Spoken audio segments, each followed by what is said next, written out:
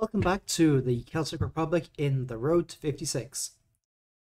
Britain is still holding, in terms of basically giving up trying to push us out, and the English are occasionally making probing attacks in. Elsewhere, England has started making a push into Tunisia, and they're holding in Egypt with some American. Oh wait, actually, there's almost no English troops here. Egyptian, American, South African,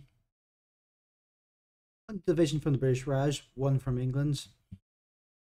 Also, I noticed that Malta and Cyprus are independent nations now. I'm not sure if that's just something with the mod setup or what, but Cyprus has decided to just sit out of everything.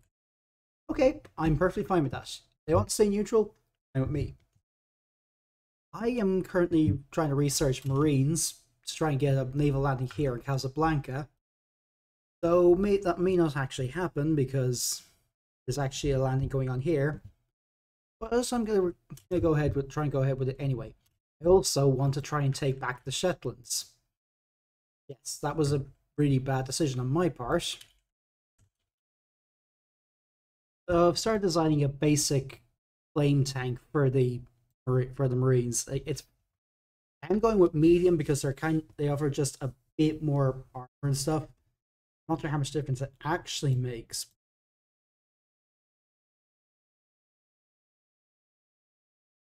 With that, because I'm probably going to be converting them from a stockpile,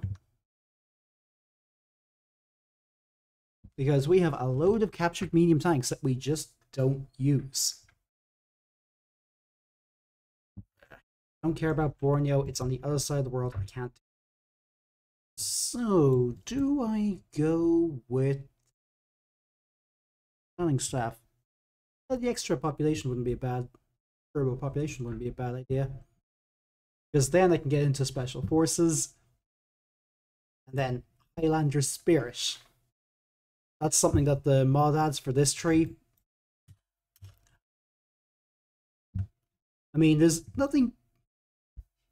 probably nothing quite as scary as a very angry Scotsman charging you with a 6-foot-long claymore. Excellent.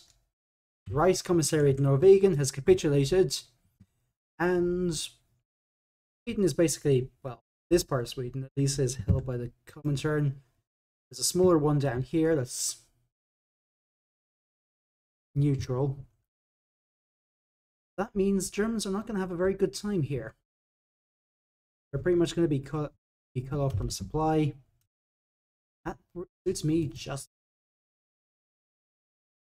We're losing a lot of convoys to submarine raiders, so I've started building a few more destroyers. But again, it's going to take ages. Yeah, it's starting to look like England has actually got North Africa and it's in the bag here. Maybe I can help give them a hand with some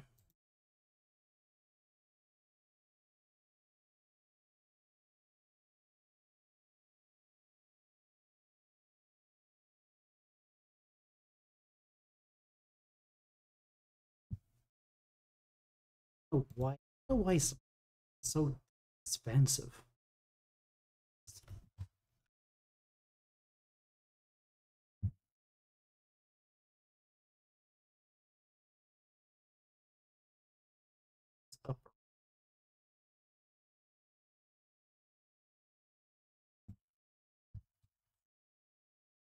Other one, where did you go?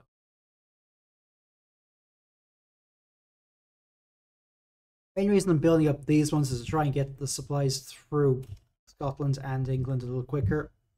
And I just realized there's a massive bottleneck to upgrade because I'm an idiot.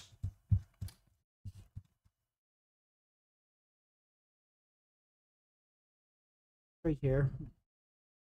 As you can, if you have a look at the supply network here, between Brest and Rennes is a bottleneck.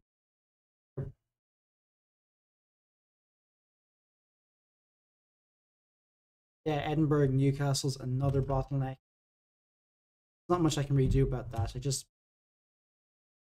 don't have enough factories to build everything.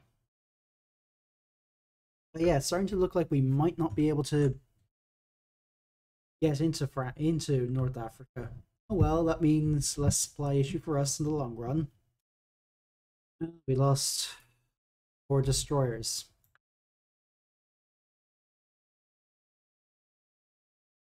Gonna need more of these. Flipping on this to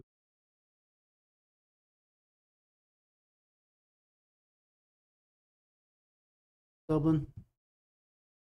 That sucks.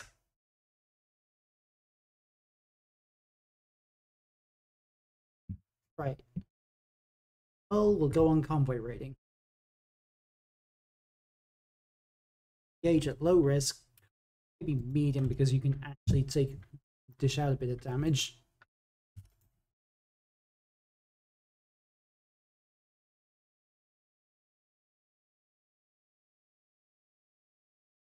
Solomon Sea or Java Sea. I can't do anything about that.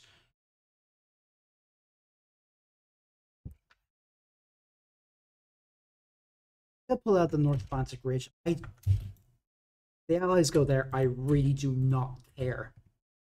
It's too far for us to cover. Yep, the English pretty much have well, not quite in the bag, but they're getting close. Once they take Iran, their life situation will resolve itself, no problem. And they do have a railway up here.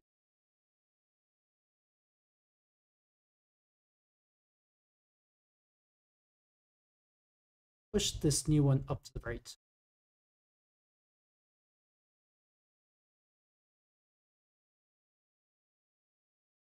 And of course, it's because there's a battle going on, it's going to take forever. Well, convoys do about this.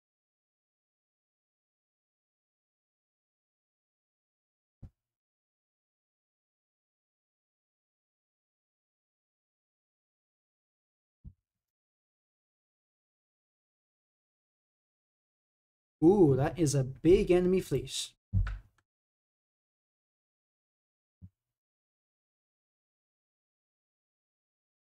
Okay, stop preparing, guys. Get out there.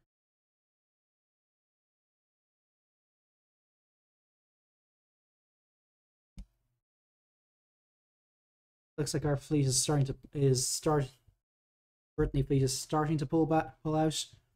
Though we lost a couple of old destroyers, which I do need to get rid of. For one cruiser. Not great, but what's I gonna do?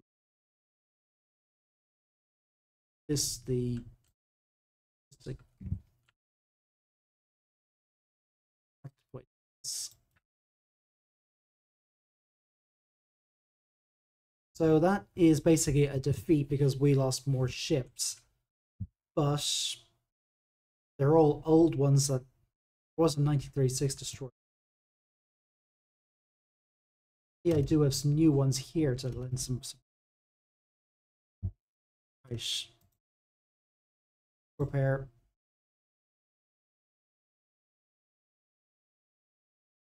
Need to get these back up to reasonably decent strength.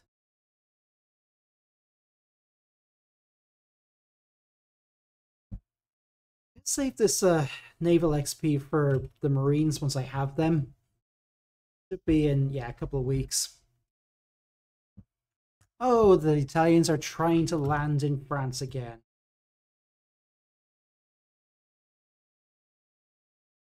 Always go down there and give them a wee hand. Just make sure they don't actually get on shore. Oh, tut-tut, you arseholes. Yeah, this is basically what the Italians kept doing throughout my United Scandinavia playthrough. They just kept trolling us with these single division landings. Like, seriously, Italy, what the hell are you doing? wonder what the Italian equivalent of the Trollo theme would be, because that's pretty much what they're.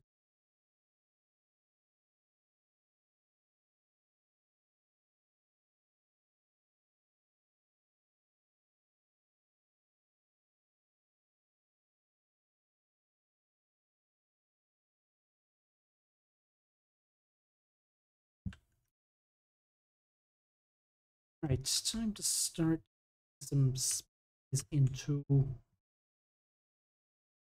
I think Italy needs some Scottish spies.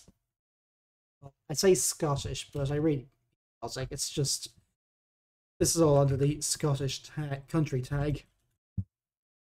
Oh, the Netherlands has revolted. Right, we have Marine Corps now. So, wait, the Marine Corps, and do I want? Or I think shore parties might be more generally useful to us. We're not likely to go into the jungle.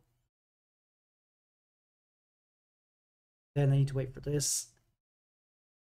Now, I almost always go with expeditionary units because I don't really use Marine commandos. Like, they have the ability to exfiltrate from a coastal province, which might be useful if I wanted to, say, hit and run on the continent. But I don't. I want to actually take terrain. So yeah, basically with Marines, you can either go with take a beach and open a way for the rest of the forces, or hit and run warfare. It should be worth trying it as a minor nation sometime, but can't we do that right now? So, Marines. 10 combat width is probably a bit better. Let's see now. Medium flame tank. Here's nothing stopping me going with an armored recon. Or artillery. Field hospital so they don't just bleed out. And do I go with? I'll leave that for now. Make them elite because they are Marines, basically special forces. Do I want to bump up the combat width? Probably not. Let's see, are we building anything yet? Nope, we are not. So I bump these up. Oh, they're coming very quickly. And okay, so in 4 days, I'm going to design a new plane to replace these hurricanes. Like, they're doing a pretty good job. Which may have something to do with the fact that the Germans have probably pushed all their planes out here, maybe some up here, some here. Might even have some in Africa. However, that's not really relevant. Is relevant is that, as I was going to say, I'm going to design a small airframe to replace this hurricane. It'll be exactly the same, but it will have rocket rails. They they provide close air support capability and take up almost no weight.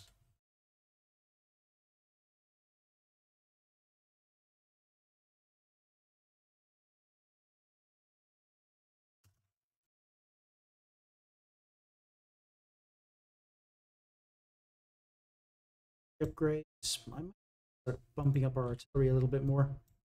Sorry. Already have a. Ah, yes. So we need less resources, but we'll have a greater balance if they're out of resources. I can actually go with that. This is not far off it. Okay, so let's design our new plane.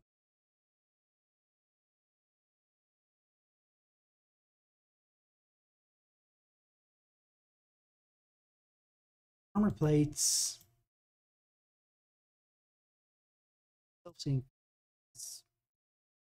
We give them some extra ability.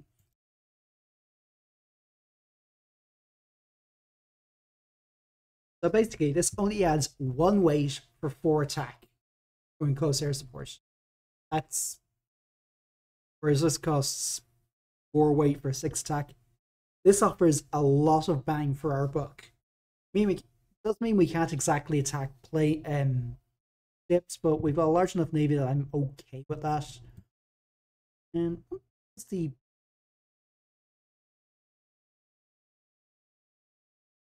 Hurricane? This has heavy machine guns, cannon. Right. So I need to get this right. Where did I? It's kind of annoying that I don't have the ability to heavy machine guns, cannon, or rocket rail. Engine 3, armor plates, self-sealing fuel tanks. Yeah, we lose a bit of agility from all this because heavy machine guns are add some extra weight. Can I add any electronic? Oh, I can add anti-air radar. Like this all adds almost no weight, and at night, well, only if they're on interception, which probably won't be. I'll change that to air ground radar later, but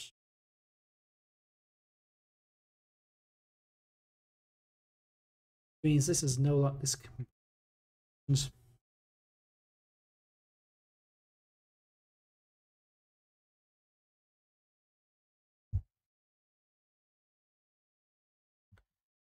Have some typhoons that were obviously shut down or recovered, so they're being upgraded first. Now it does mean these guys are not going to be able to keep going. So I have plenty. I think I have plenty of them in stock. Yeah, I have about 250 in reserve, so I think we're okay there for spare parts.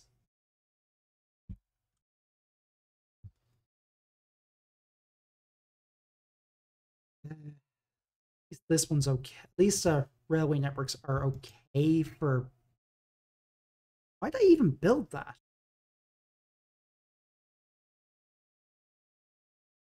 Just because civilian factories take forever.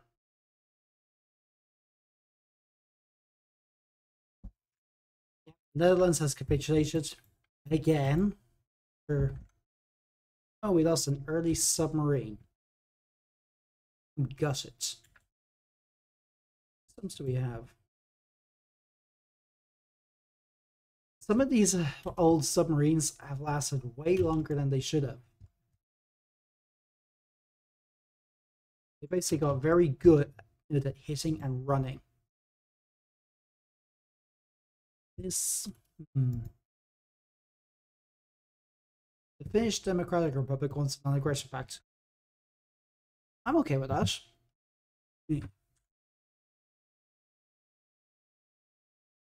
Oh, Germany has about 500 to 600 planes. Like we have 300 just in here, just here alone.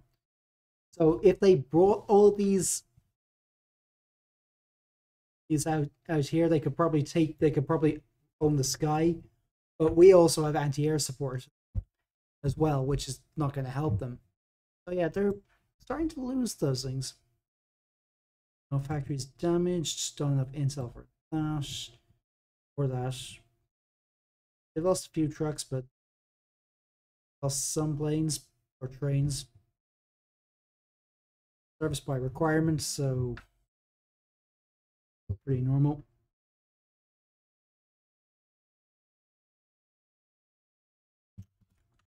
That is a very heavy loss. Quite a lot of planes and 3 old Belgian destroyers for 1 convoy. Oh, we did do a significant amount of damage to the Blücher and the Deutschland. Of course, they have Tirpitz out there as well.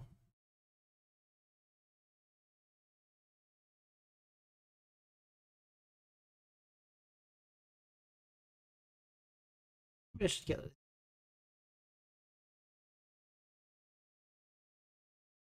Building a few more subs to replace some of the ones we've lost. Might want to queue up another Highland class cruiser as well to that extra anti-air.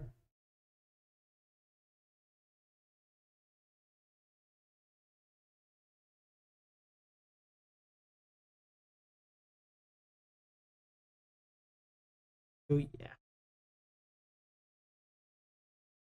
But I should have given some armor to avoid being pierced by.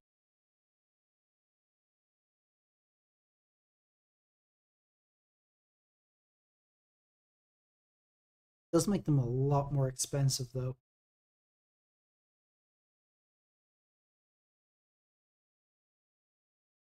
Right.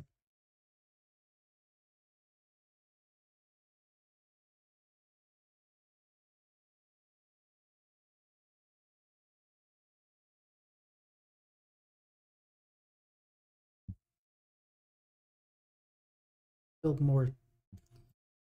So after I've got the special forces and then Highlander Spirit, I'm go with ooh, might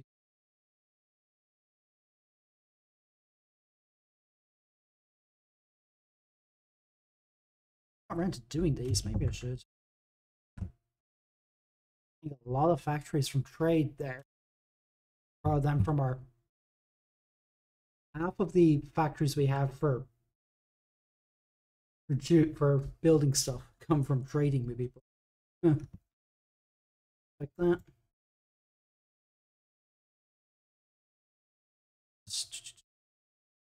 Is what these research bonuses for here. They might be a leftover from the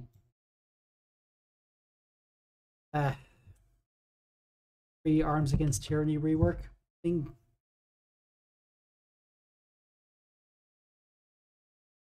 We lost the mull. Note to self: don't use cruisers for this sort of thing.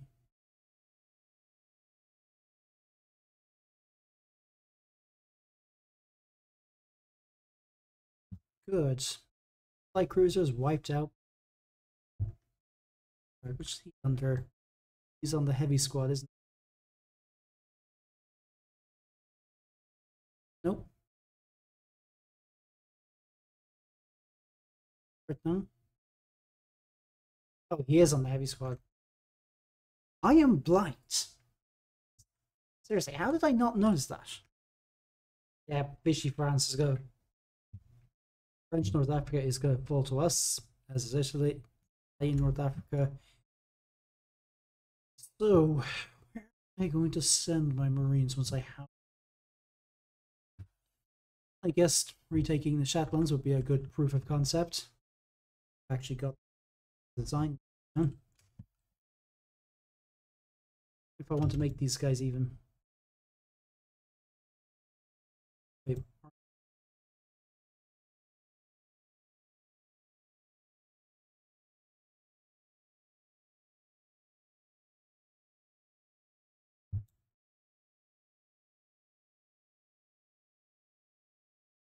Its grill is probably a bad name.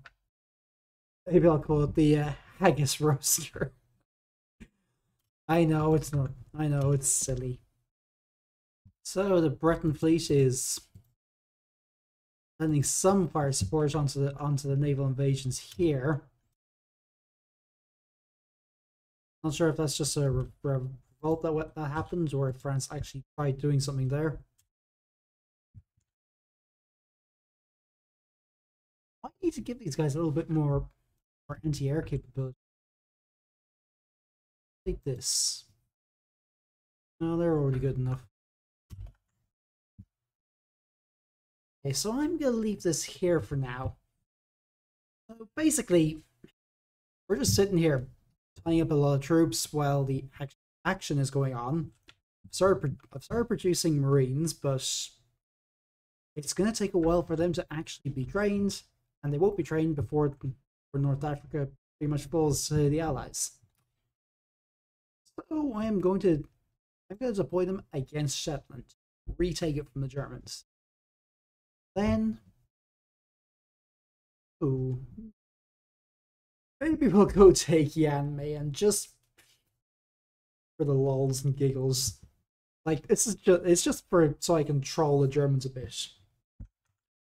So elsewhere, the Germans are pushing into Leningrad, and Scandinavia is going back and forth.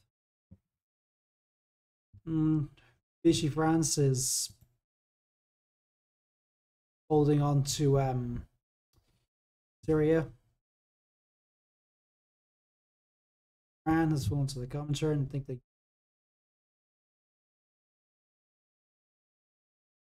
Japan is bogged down in China again, and they're having a bit of back and forth in the Pacific. The Australians, South Africa's like now. Yeah, that is going to be it for this video. I'll see you in the next one. Bye for now.